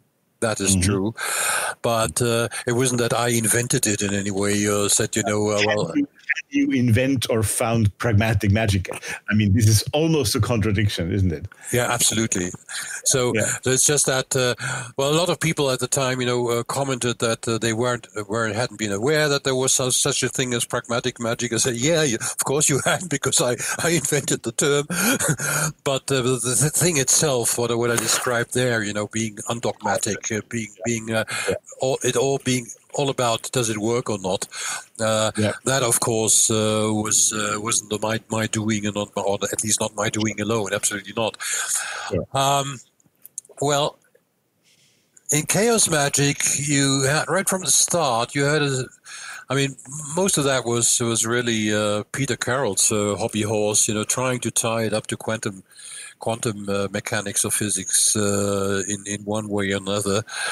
What I did like about it was the informational approach. And that is something which I, still within the confines of Chaos Magic, when I'm still, running the German-speaking sections of the IoT, and we're having our yearly moots and this, that, and the other.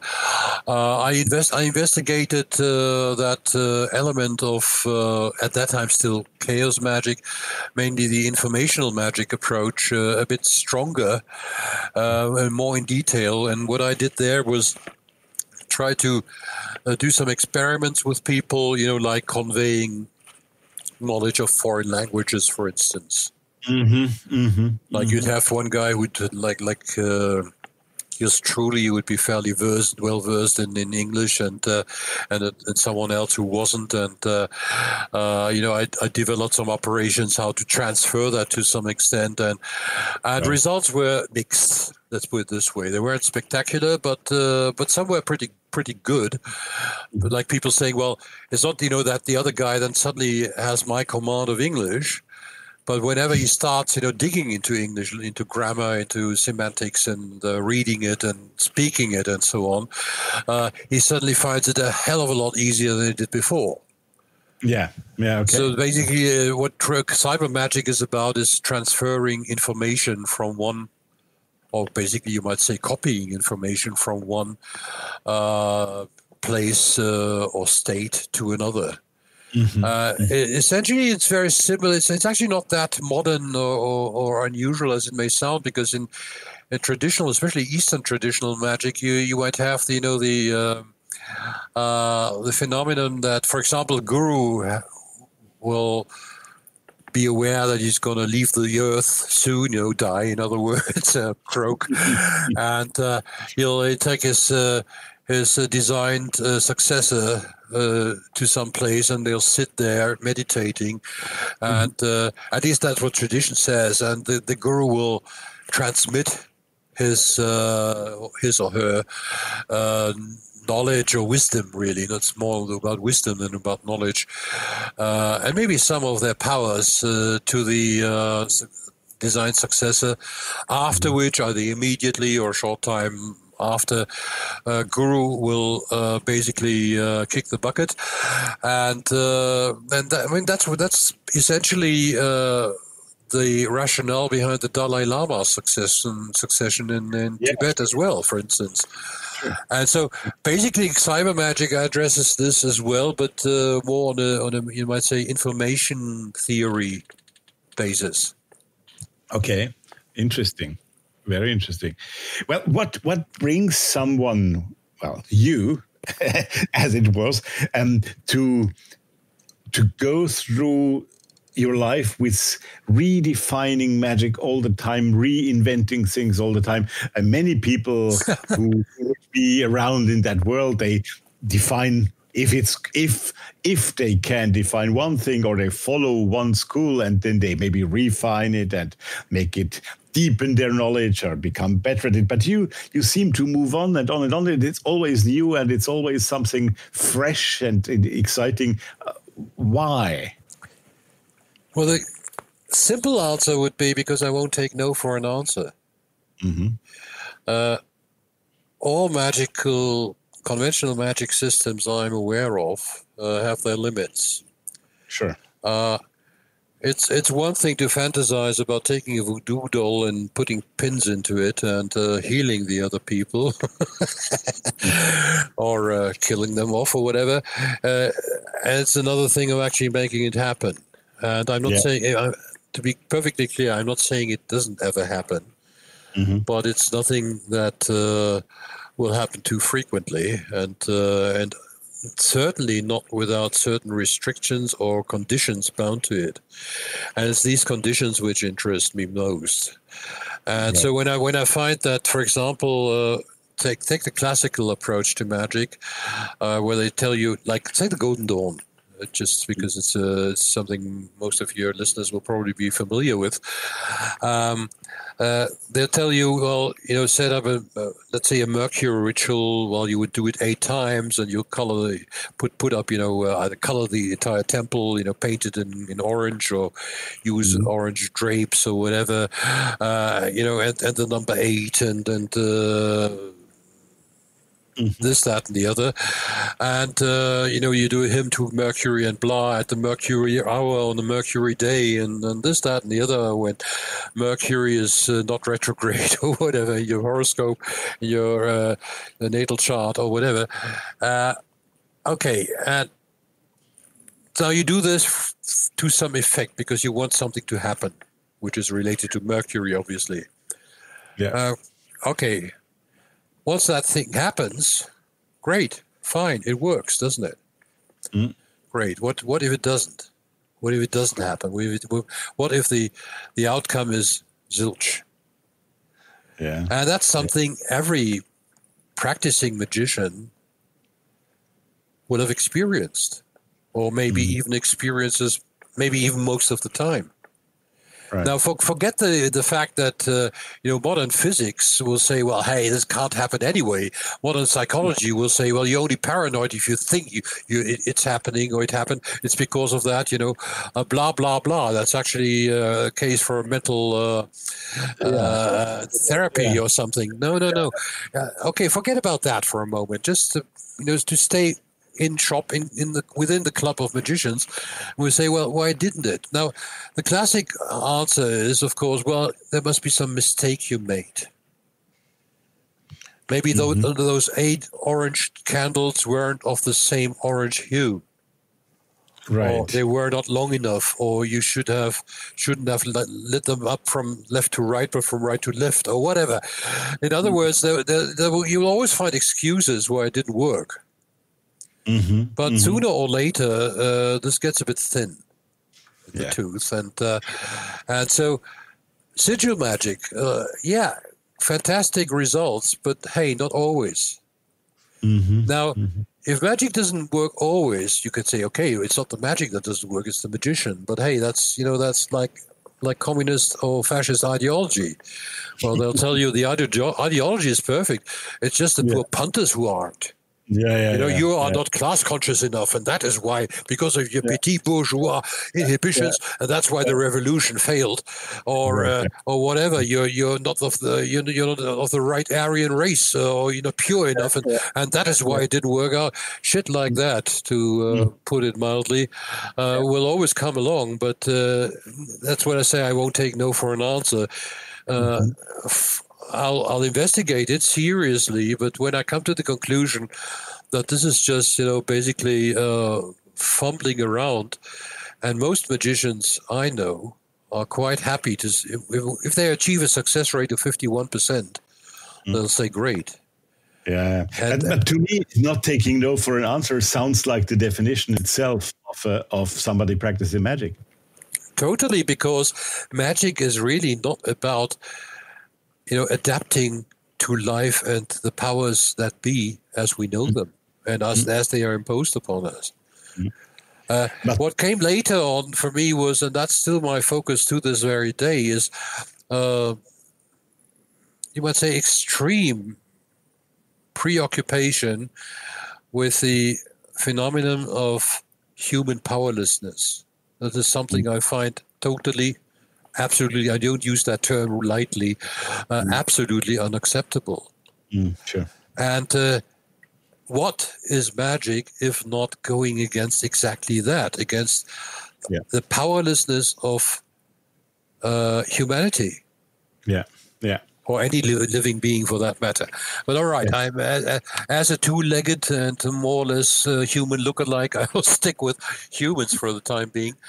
Yeah. And magic, in my view, and actually there's a lot of that within traditional shamanism, for instance, that the shaman is usually an outsider of their tribe. And he would not limit his actions towards two-legged human-looking beings. That is true. Right? That is true. But that's of course because most shamans, male or female, will work with the spirit model of magic. But that's another story. Another podcast, probably, yeah. But it's because. They are outsiders. Why? There's very, very simple, maybe simplistic explanation to that. Let's say you're living in the countryside. You have a farm, and your neighbors have farms. I mean, you're farmer, and they're farmers. And suddenly, you gain this reputation that you are able to cause rain when there's a drought. And so people come to you for help, and you say, well, you do your best, you do your very best, and okay. And maybe occasionally you're successful, you do whatever you do, and suddenly it rains, and there's a harvest, and everyone's happy, and everyone's fed, and people don't starve, and stuff like that. Important stuff, really. I mean, not starving is rather important for humans, isn't it? Yeah. To put it mildly. Okay. Now, but then suddenly, I mean, Henderson the Rain King by Saul Bellow is really about that topic as well, isn't it? One thing, you're not successful. The drought keeps on. Well, that causes a lot of bad blood, doesn't it? Certainly. Now, what if suddenly it rains, but there's a flood, inundation, everything gets just washed away, houses and people and cattle, livestock, and all. Now, who do you think people will suspect of having caused that in the first place? Probably the guy, who is able to, make rain happen. He can probably also make the deluge happen, or hailstorms or whatever. Yeah. And so when deluges happen and hailstorms come about, guess who they'll hold responsible? Yeah, and that is, as I said, it's a simplistic way of explaining it, but essentially that's the situation the shaman is in. The shaman is able to heal, maybe, but if someone is actually mortally ill and doesn't get healed, is that because the shaman really hates him and didn't do what he should have done, or has he actually caused this disease to happen, or this accident, or whatever?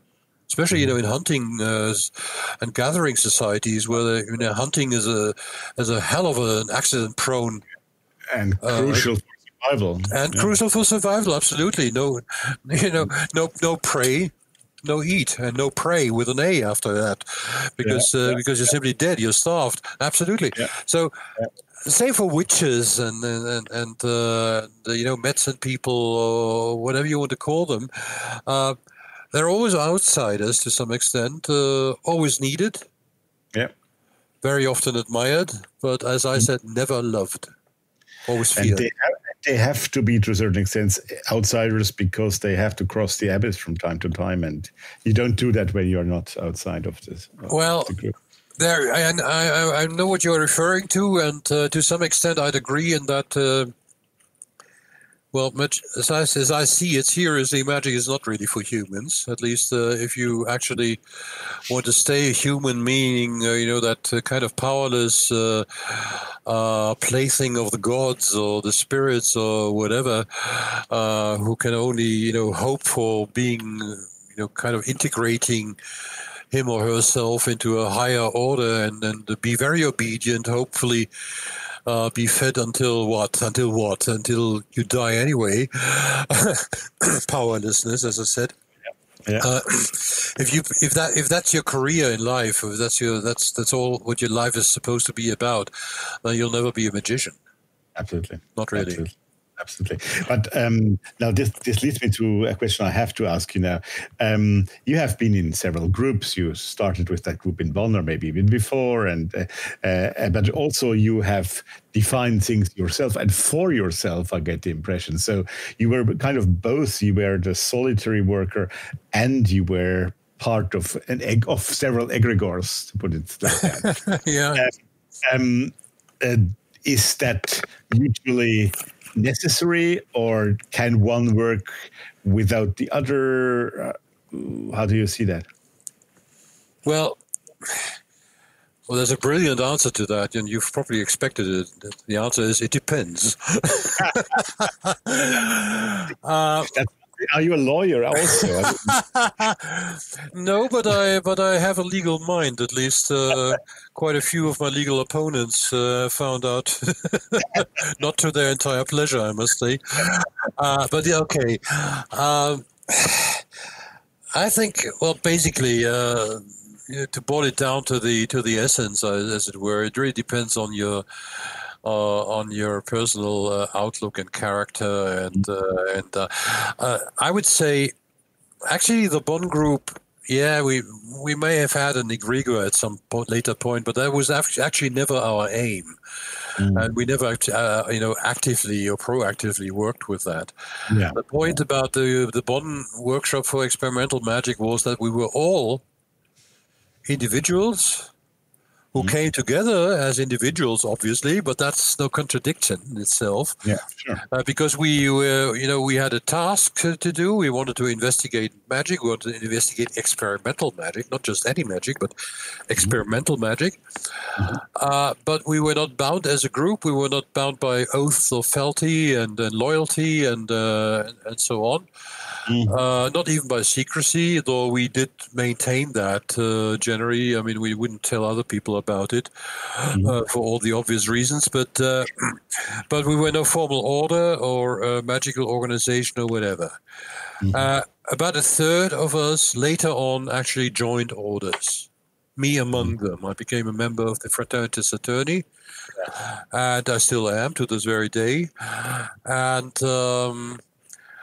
but your real question is that really necessary? And I'd say no, not by itself, in and of itself. It may be necessary for you, or it may be a phase in your life where this is really the best thing you could actually do, is join some magical group, work with its egregore or force field or whatever you want to call it, get instructions or get help, get assistance, get someone to have your back when you're into the more adventurous realms of magical operation. Yes, that can be very, very, very, very useful. But I know a hell of a lot of people who myself among them, I started out alone. I didn't, in my family, there was absolutely no magic. There was absolutely no pro-occultism or pro-esotericism sentiment. Neither was there anti. Apart from the fact that I was raised in a fairly strong Catholic environment, but once I'd shaken that off, my parents didn't object to my getting involved in the occult. I mean, in as much as they were aware of it, I didn't really make them aware of a lot of that. but they wouldn't have minded, and when they knew about it, they didn't really care. But neither did I have a grandmother who was psychic or an uncle who would channel spirits or who would predict the future or whatever. Nothing of that sort at all. So basically, I learned my magic from books, essentially. Yeah, which is not surprising, no, but which is not that common, I would say, right? Actually, for most of us in the Bonn group, it was actually the standard. There were exceptions, like Harry Einstein, with whom I have penned that new book of ours. Who comes from a family where this was quite a topic, quite a subject, although not in a formal way, but still. But most people, most members, I'd say, out of the 12 or so, 15 members we had, this would apply to about 12 or 13 of them. They were all basically based on book knowledge initially. Obviously, then came practice. Oh, it has to. Of course, absolutely.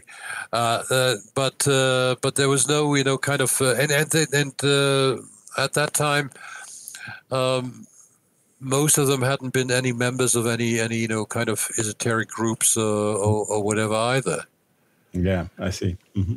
Yeah. Okay. Interesting. Yeah. So if it suits you to go be a loner, or even in a small informal group of people who don't want to set up an organization, who don't want to set up an order with degrees and tests and this, that, and the other, or hierarchies, hey, fine, do your thing. And it may be useful, to look around and find out what other people are doing. Mm-hmm. And learn from other people. I mean, that's the main point. I mean, I've learned from a hell of a lot of people, even if I may not have adopted their specific type of work or Weltanschauung or philosophy or whatever. But I mean, hell, I even learned stuff from people like Alex Sanders or Hardy Swift here. And even though I never became members, not even remotely, of their specific crowd or circle. Sometimes it's in a thick book, half a page that can teach you something, of course. Absolutely. Yeah. It can be a phrase even. And it's a cleverness to pick that up and not say that thing is bullshit because I don't like it, but to pick up that phrase. Right. Mm. That's right. Yeah. And plus, it may not even be there. It may just be because you're in a specific kind of gnosis or trance, and suddenly it speaks to you.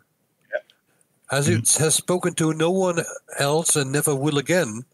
Yeah. But that doesn't matter. That's what the Jungians would call your personal arcanum. Yeah, exactly. Definitely. It is, I'm afraid I have to go for the two last questions because we could go on. Go ahead.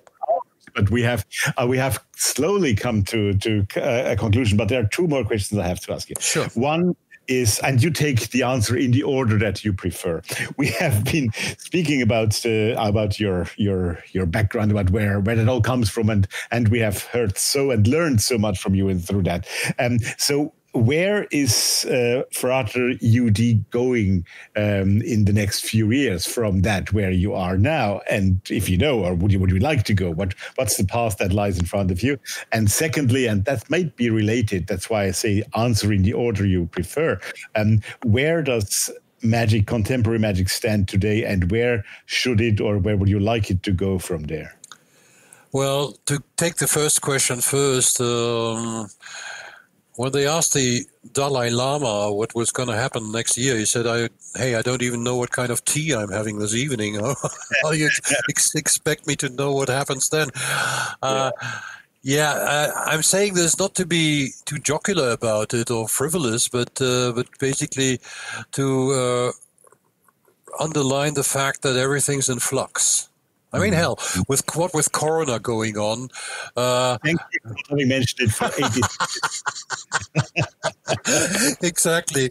Well, with Corona going on, and even without Corona, I mean, how would you know? How would I know if we live to see the next second even?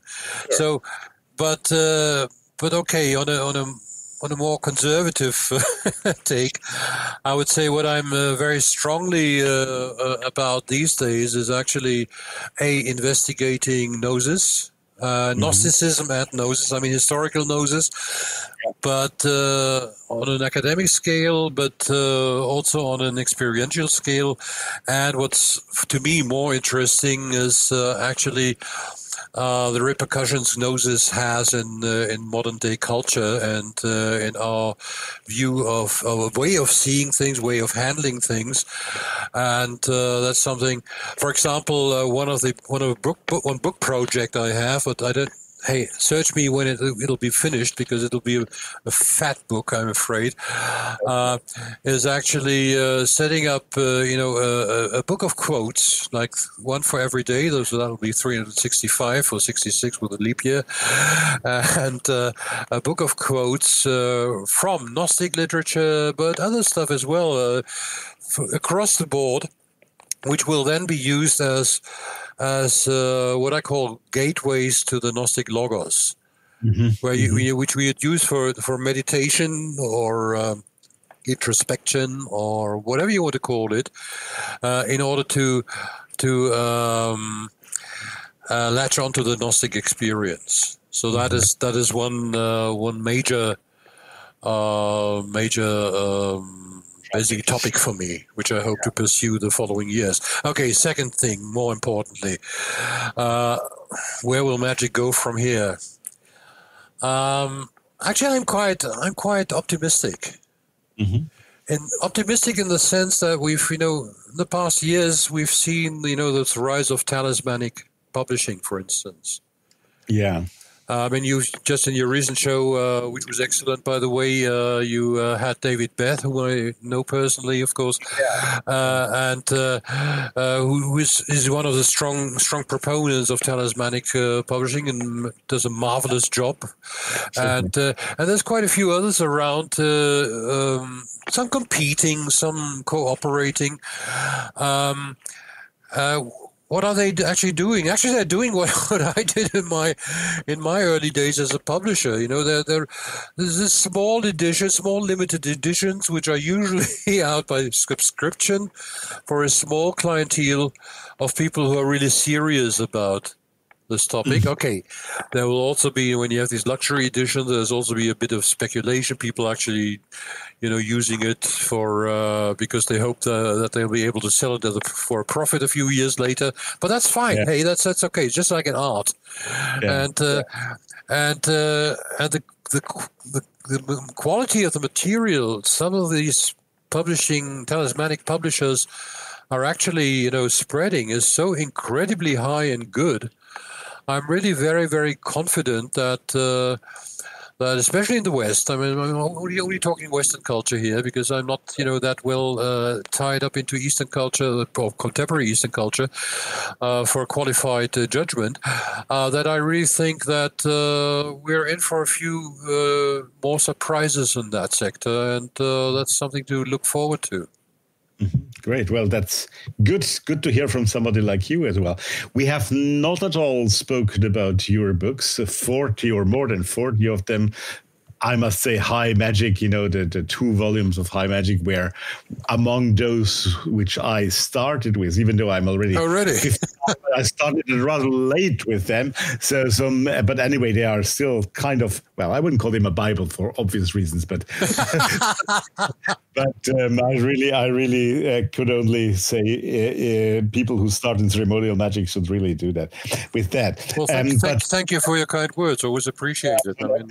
Others, but as you mentioned, and I will put those links also, of course, in the show notes.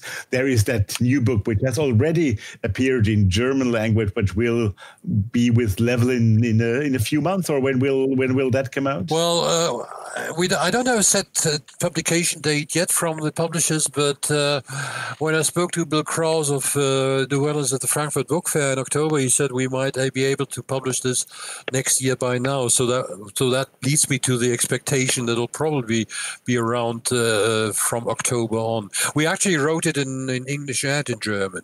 Two parallel manuscripts. Just to speed up matters a bit, and being.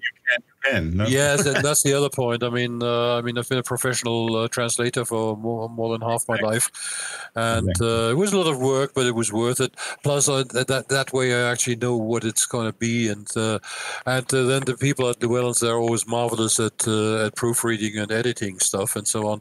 Yeah. So that book is the title is Living Magic, and it's actually a collaborative work. I didn't write it alone. I wrote it together with 3 of my companions of the Bonn Workshop for Experimental Magic. Back to roots. And that is, if I say so myself, that is actually quite unusual in magical literature because you don't. I'm not aware. I mean, correct me if I'm wrong, but I'm not aware of any other comparable book in the history of magical literature where four practicing magicians, or more or less practicing. I mean, Josef Knecht he wouldn't claim to be a practicing magician these days. On the one hand, on the other hand, he's very much into homeopathy, and he will also always confess that homeopathy is a kind of magic if you take it seriously. So that for practicing magicians, after 30 years almost, more than actually 40 years, after 40 years, come together again, and not just relate, as I said, stories from the trenches, old war stories and stuff, but actually relate what their current stand on magic is in various topics, various fields. You've seen the manuscript, so you're probably aware of the list of contents at least, and that is actually quite unusual in its own right. And well, as for the content, what we have to say and what readers will like or not like about it, that of course remains to be seen. But it was a lot of fun. We took about a year, or was slightly more than a year, to write it together, and lots of discussions. I mean, we met again for that, in meet space, and in the physical, and a couple of times, and the rest was done, digitally, and it was a lot of fun writing it, and I think, I hope actually that even more experienced magicians. It's not a how-to-do book, not really. No.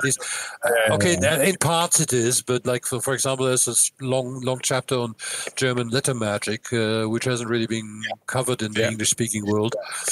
And apart from an article I once wrote in the Lamp of Thoth, but that was back in the 70s in England, and I covered it in my High Magic a bit, but that, and there's a bit on my models of magic and how to use them in actual practice.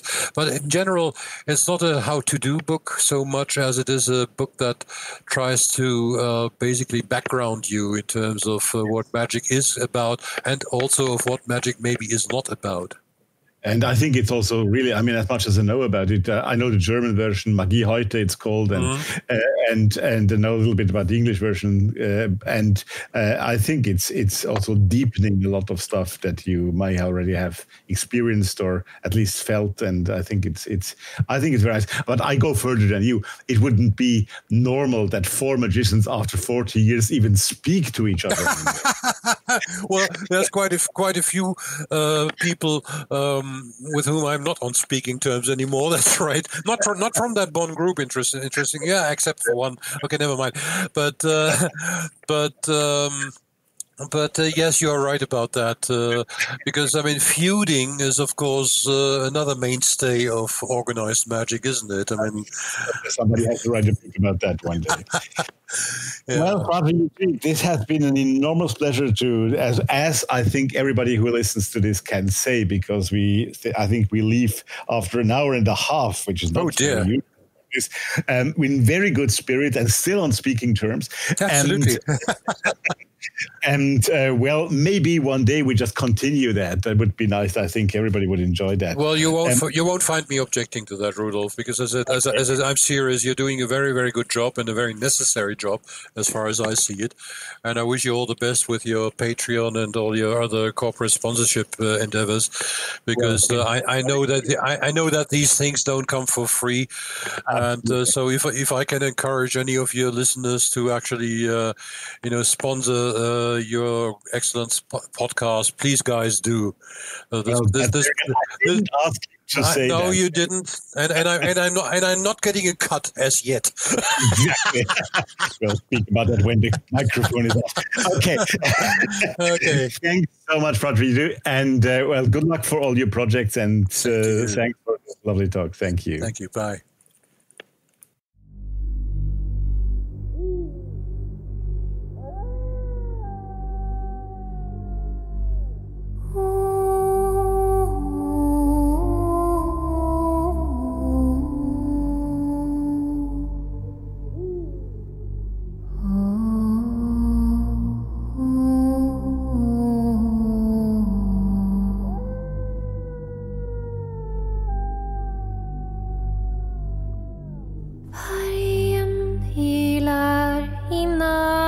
nattens skog.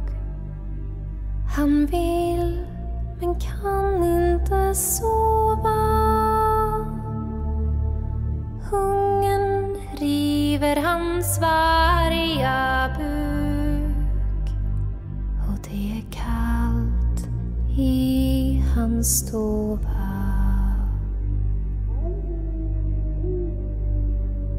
Du varg,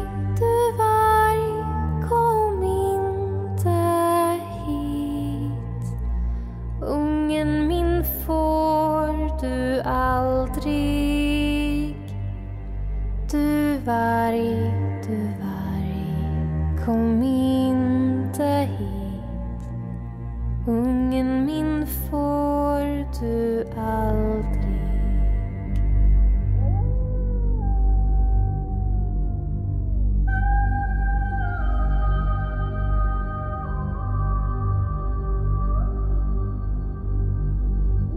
Vargen ylar i nattens skog, ylar av hunger och klagan.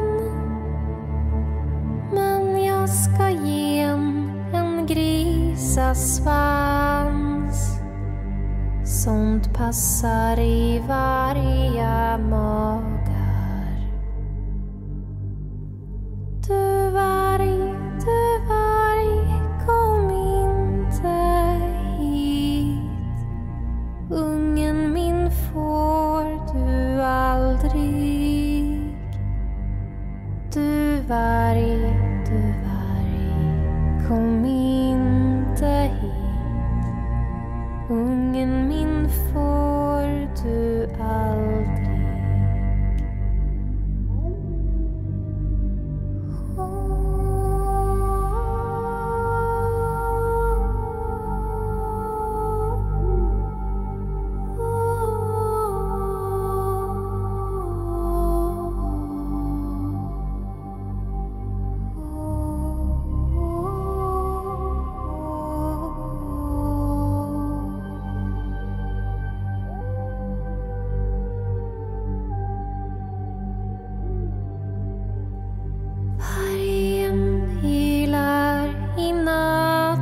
Skog. Han vill men kan inte sova. Hungern river hans varga buk, och det är kallt i hans stova. Du varg, kom inte hit. Ungen min får du aldrig. Du varg, kom inte hit. Ungen min får du aldrig.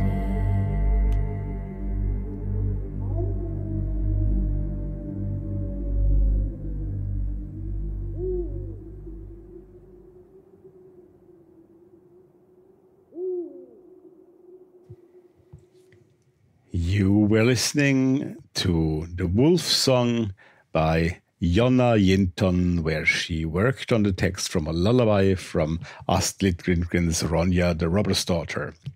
The Wolf Song by Jonna Jinton. And before that, you were listening to a wonderful and lengthy interview with Frater U, and I really would like to thank him for all the time he gave to me, for that nice mention about being a patron of this show as well. Thanks. Yes, I did really not ask him to do that, but he did it all by himself. Maybe you'll help me with that. Okay. Well, thank you for being with me today. We are coming to the end of this long episode. You might have realized that since last time I am trying to do this talks between the parts of the interview and all the announcements in a bit more free way. I hope you like it. Let me know if that's okay for you. And I script a bit less my talks and do them a bit more freely, feel more secure than maybe 3 years ago. And well, I hope that you all stay healthy, that you will all be fine when we next will be together in a week. And what's on in a week? Well, in a week time, again, an exciting guest, I believe. Somebody very special will be my guest on episode 13, and that is Anthony Peake. Anthony Peake, British, writer, researcher, author, and he is an amazing guy. He wrote recently that book, The Hidden Universe, and that actually inspired me to invite him to be my guest here next time. You can find out more about him when you read on the Thought Hermes podcast website, thoughthermes.com, a little bit about the announcement of next week's show. And I'm sure Anthony will be a great opener of your mind like he was for me. Right. One other reminder, do not forget, I told you already, we have a question and answer episode planned with David Beth. All the questions that arose after last week's show, please send them to info@thoughthermes.com or via Facebook to me. We'll collect them until Easter, until April 10, and after that, we shall make that special Q&A episode with David for your pleasure. Thank you for being with me today. Hope to see you again next week, next time on the Thought Hermes podcast. But for today, I can only say, take care, stay tuned, hear you soon.